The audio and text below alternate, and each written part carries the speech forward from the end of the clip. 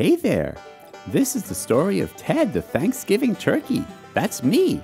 And it's my story about a Thanksgiving dinner that happened long ago. It's also a Thanksgiving dinner that I just didn't want to be a part of. At least, not looking up from a plate. Oh yeah, the story has a few math challenges thrown in at the end of each chapter just to keep things interesting.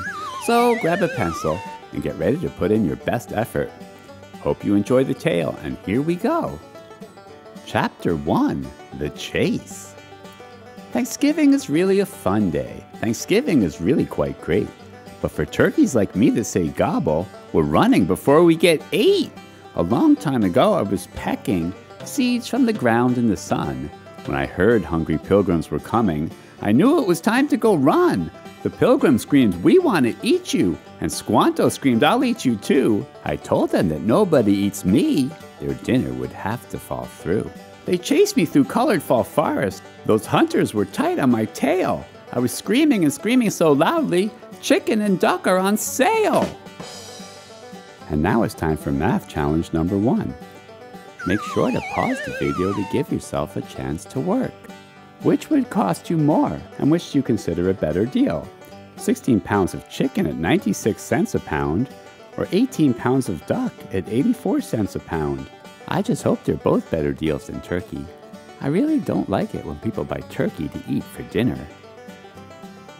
If you said that 16 pounds of chicken at 96 cents a pound costs $15.36, and 18 pounds of duck at 84 cents a pound costs $15.12, you'd see that the chicken would be 24 cents more expensive.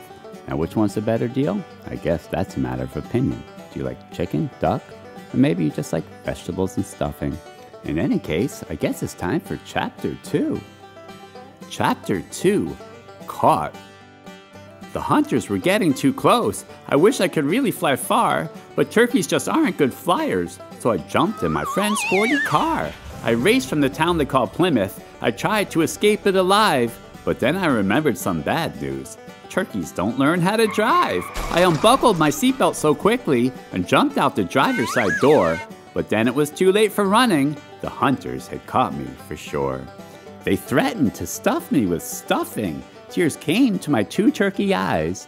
They said they would eat me with gravy, cranberry, and 3 pumpkin pies. Now it's time for math challenge number 2. Remember to pause the video to give yourself some time to work. If you need 15 pumpkins to make 5 pumpkin pies, how many pumpkins would you need to make 25 pumpkin pies? Well, if it takes 15 pumpkins to make 5 pies, then it takes 3 pumpkins for each pie. So, if you're going to make 25 pumpkin pies, and each pie takes 3 pumpkins, then it's 25 times 3 pumpkins, which is 75 pumpkins. Now it's time for Chapter 3. Chapter 3, Cooked. They brought me straight out to the kitchen. They turned up the fire real high. I was screaming at all those mean hunters, I refuse to bake, boil, or fry. They wrangled me into a big pot, a horrible, terrible sight. The water was boiling quickly. Was this really my last turkey night? The kitchen became very quiet. I peeked out and looked all around. I saw a small boy and his sister and waved without making a sound. The girl said, "I like this turkey."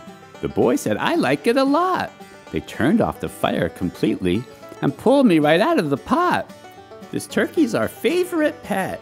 This turkey's new name is now Ted. They dressed me right up like a pilgrim with a hat that fit tight on my head. Now it's time for Math Challenge 3. Don't forget to pause the video to give yourself some time to work.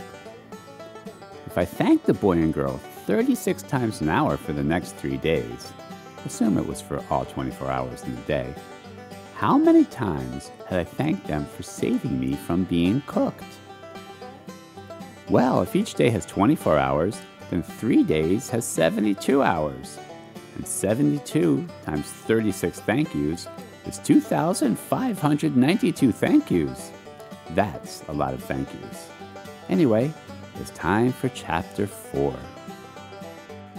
Chapter 4, Happy Thanksgiving. They took me straight out to the table. The adults, they weren't too glad.